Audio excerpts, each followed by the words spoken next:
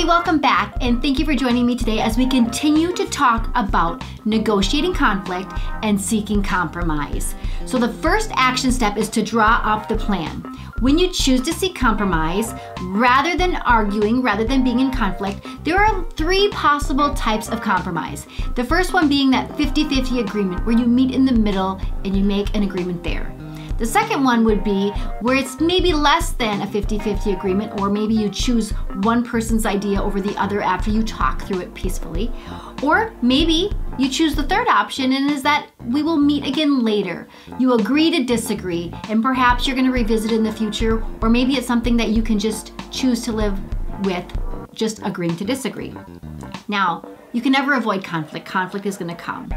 We just need to learn how to adjust our reaction to it, how we choose to handle the conflict. We need to choose that peaceful, harmonious attitude, and we'll see conflict as a step toward positive change in our homes.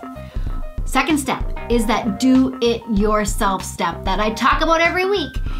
Some of us are naturally good at conflict and coming up with compromise. Some might compromise too much, and then that can build later resentments.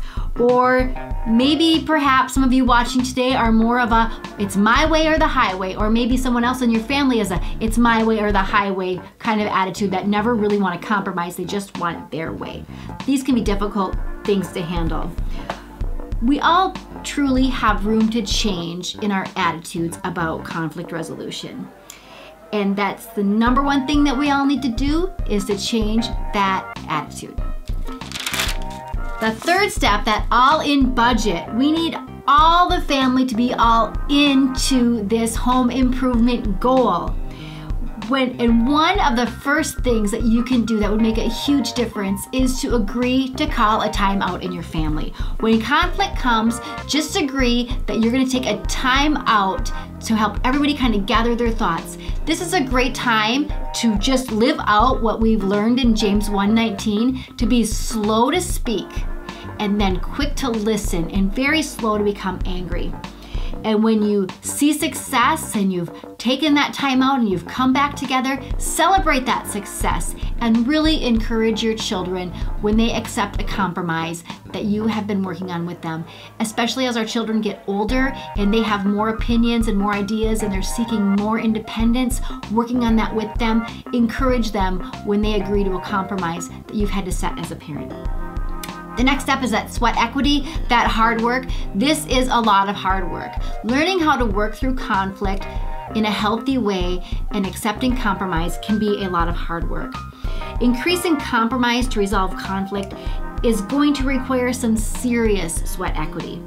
Sometimes it's even easier to just fight for what you want than to try to learn how and work through a compromise, because that can be a lot of work. So just a few things, a few ways, practical tips to help you to learn to work toward that compromise.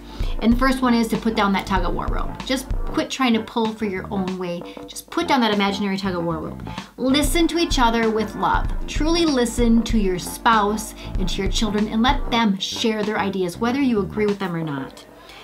Recognize that all middle ground isn't equal. Sometimes in a compromise you can meet 50-50, but oftentimes you've got to sway to one side or the other, and you've got to be willing to choose that peaceful, harmonious attitude, which is that next one I'm going to share with you, is to change your attitude. Seek that peaceful, harmonious attitude.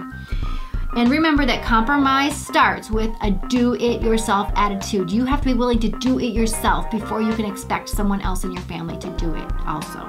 And finally, you'll be on to the last step, that big reveal. How is that looking in your family? How is this compromise coming along? You will start to see more peaceful, harmonious attitudes as you all put in this sweat equity and start to help and encourage each other, and you choose that peaceful, harmonious attitude. So I just want to encourage you that if you're facing conflict in your family, that is normal and it will never completely go away. But what we can do is we can change our attitudes and we can learn a godly way to handle conflict and come to a compromise in a way that builds our family up and builds us as a team. I hope this has been helpful to you. I hope you have a great week, and I'll see you next time.